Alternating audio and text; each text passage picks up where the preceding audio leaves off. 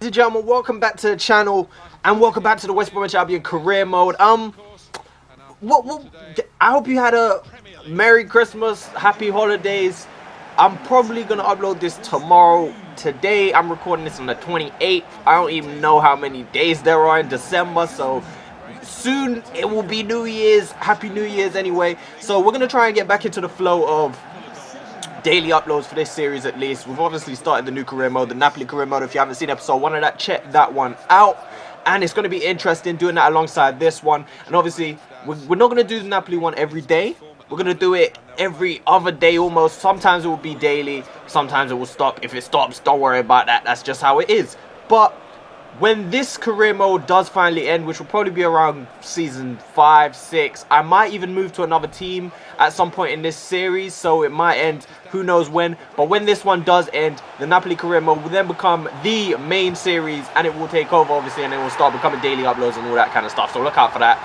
Also, the Napoli career mode I've obviously mentioned, manual assist and all that kind of stuff. If we do finally put that series on manual assist, we most likely will end up putting this one on manual assist as well, so I don't have to worry about changing back and forward and then it being too difficult when I switch, all that kind of stuff. And we'll probably end up doing this hopefully when this one gets a little bit too easy. We don't want to be winning the league, blitzing it every single year, so that, you know what, that's how we do it. That's how you keep it a little fresh.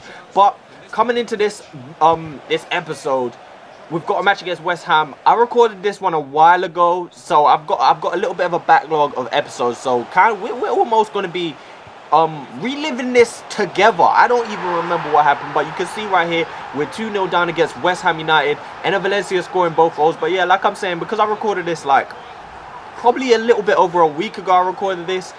I can't even remember what's happening. I can't even remember what games are in this episode. I can't remember who we're playing. All I know is we are 2-0 down against West Ham. Less than 30 minutes into this game, they play in Sofian Feghouli. He turns and his shot is just wide at that near post right there. He can't beat Jack Rose. But 32 minutes and it seems to be all West Ham. We've only had the one opportunity really that came to Michael Bradley, and his shot was blocked and then just ended up in the goalkeeper's hands. But we do have, I think the last episode we had was against Arsenal in the EFL Cup. I can't really remember. I'm not 100% sure. But I feel like that was the last episode, and we did come out victorious in that one. So we're coming off the back of a good game, a good positive result, and now we're not looking too great. But into the second half now, we're trying to create something. Victor Moses' shot bends, hits that far post right there, comes back out to Ika Munayin, who was in a brilliant just spot, but either side of the goalkeeper, and that's probably ended up in the back of the net. But he ends up shooting straight towards Adrian in the West Ham goal, and he parries it wide of the post right there. We should have done a little bit better with that one, but Ika Munayin is coming up to take the resulting corner kick just a few minutes after the second half starts, and the ball is whipped in onto the head of Timo Lachey, who's playing at centre-back alongside Tashi. So it's not the strongest lineup that we could have possibly fielded, but I still feel like it should be good enough. Lanzini getting a brilliant opportunity right there, but denied by a really good save from Jack Rose right there. I mean, where's the marking? Lanzini's made a little bit of a darting run towards the corner. No one's picked him up, and it's all West Ham really at this point right now. It's a cross in. We're trying to get out. Bradley kicks it straight towards Havard Norvite. It somehow falls to Lanzini. We've got a man down in the box, and Manuel Lanzini, he makes it 3-0, and at this point, 68 minutes on the clock, I was willing to concede defeat. And this was one of the worst games that I'd played on FIFA in a while, and that right there, I mean, how has Lanzini reacted so much quicker than Tashi to get to that ball right there? I don't know. He's caused up on the floor in the box, and I'm pretty sure that's happened to me already in this series, having a player down in the box, and it's resulted in the opposition scoring. It's some bullshit. But you see Manuel Lanzini getting man of the match after scoring and getting 2 assists, I think that just said as well. But we're into the next game against Everton. I'm starting to remember this now. We had Everton in this one, and then Wolves in the third game of the episode in the FA Cup. I'm starting to remember. But you see, again, we had to switch up the lineups just a little bit. Zelalem is in the starting lineup. Nino Jankovic again in there as well. So we're mixing up a little bit. Fixtures coming thick and fast. Everton's lineup could be a little bit better. I mean, every time you see Aaron Lennon in the lineup, you're thinking, really? Like, they got Bolassi, they got a few other players that could be playing. Johnny Evans is on the bench after securing his move to Everton in this last January transfer window. But Everton getting off to a good start again as Tarashai is played in behind. And just another spectacular save from the young man Jack Rose. He puts up a thumbs up. I wouldn't be putting up no thumbs up. Terrible defending. A splitting pass played into Tarashai. And the young Everton midfield, well, he can't be that young in this series no more. What, he must be 25, 26 maybe in this series. But it's a beautiful ball played over the top tier to Jonathan Leko. 90 minutes on, yet to have a shot on goal. I just wanted to have a crack right there, and it's a really decent save from the Everton goalkeeper. It's a decent effort from Jonathan Leko as well, but 40 minutes on the clock now. Nasser Chadli slides it into Jonathan Leko from a similar angle. He's going to try and put it across the goal, and his shot is just wide of that far post. Maybe, I mean, I don't know. It's hit and miss with Jonathan Leko. We've trained his finishing a lot, and you can kind of see, I want to say you can see an improvement, but at the same time, he didn't put it away. So I don't know, because I mean, it was close, and it's from a tight angle, so it's not a bad finish whatsoever. But I mean, I still want to see a little bit better. Tarajai nicks the ball off of Ikamunayin there. Probably, I don't know what I was doing. I should have just got rid of it, played it to someone, cleared it maybe. But Tarajai nicked it off of Munayin and forced a good save at Jack Rose. This time, Everton whipping it into the box from the resulting corner. And bald-head referee points to the spot. I mean, another handball, as you can see right here. Yeah, we do show the replay in the end. Whipped into the box, and I don't even see the ball hit anyone's hand. I just don't see any. I didn't see the ball hit anyone's hand. But Everton step up right here. Luciano Vieto, I believe this is, stepping up to take the penalty. One-on-one with Jack Rose. Will he go the right way? Yes, he does. The young English keeper again with another save. This kid, I'm pretty sure at this point he's going to be my keeper for the rest of the series, especially if we keep training him. He's at like a 78 overall, something like that now at 23 years old. These are just guesses, but I'm pretty sure they're quite accurate. So, I mean, with stats like that at that age, if we keep training him especially, he could be pretty decent. 50 minutes on the clock, we have possibly our best chance of the game right there.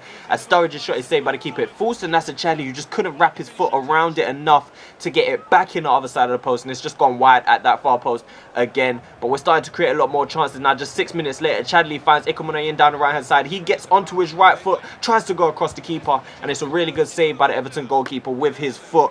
But that was all she wrote for this game. We couldn't get a goal, and that was our final Premier League game of the episode, so we couldn't get a win in the Premier League. We couldn't get a goal in the Premier League in this episode, so it's not the best. It's just not, it's not good, especially when we need to be pushing for the title. We need to be keeping up with Arsenal at this point, and to be honest, it's not even like the race for top 4 is by no means finished. You'll see the table at the end of this episode. It is quite close. We could still end up with no Champions League football. We could probably end up with no Europa League football at the end of this season either. So we need to make sure we're really getting it done. I mean, recently goals have dried up a little bit from Sturridge and Chadli, who are the main reason we were in the position we were in early on in the season. Goals have dried up a little bit from them, which means that we're not getting as many wins. We're not. We just need to pick it up. Long story short, we need to pick it up. But we're into the FA Cup again here, and we're playing against our rivals, Wolverhampton Wanderers. We need to smash them. Again, a few players who don't usually get a start in here. Solomon Rondon, one of them. His shot saved by Brad Guzan quite well. We got Nino Jankovic. Zumana Goa on the ball here. Plays it into Zelalem. He slides a beautiful ball down the middle into Jonathan Leko, and he's trying to go across the keeper. But again, Brad Guzan making a really good save to deny the young English/Congolese. Is he Congolese? Is it?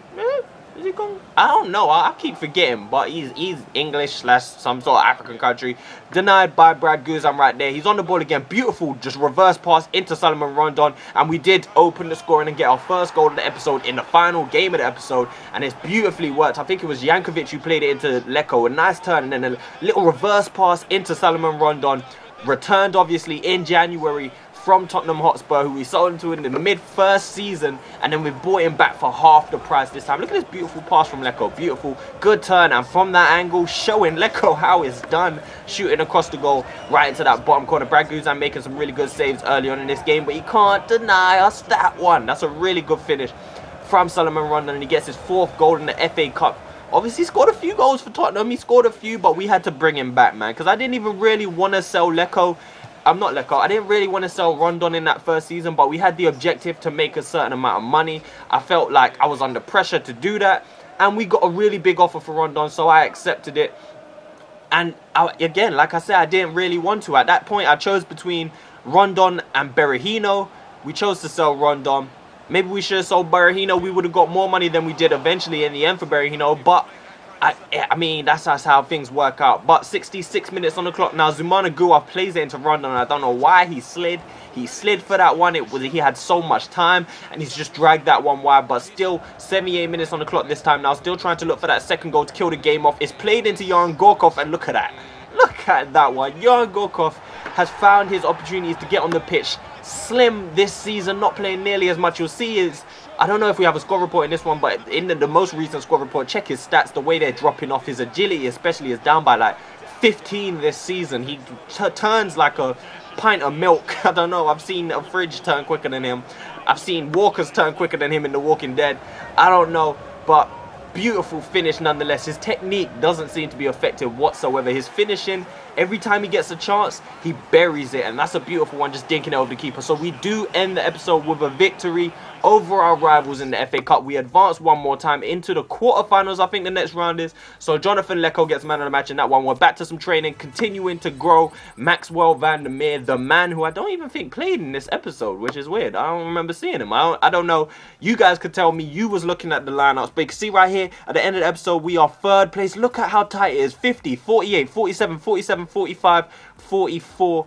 It's crazy. And then I guess you want to include the 43 and the 43 for the Europa League spots. It is tight. So we're on 47, just 3 points behind Leicester City now, who are occupying the top space. Arsenal ain't even top no more. It's tight. But like I said, we're going to try and get back into daily uploads. I should have an episode up for you tomorrow. That shouldn't be a problem. And look out for the Napoli career mode as well. I hope you guys enjoyed your Christmas break and all of that. Peace.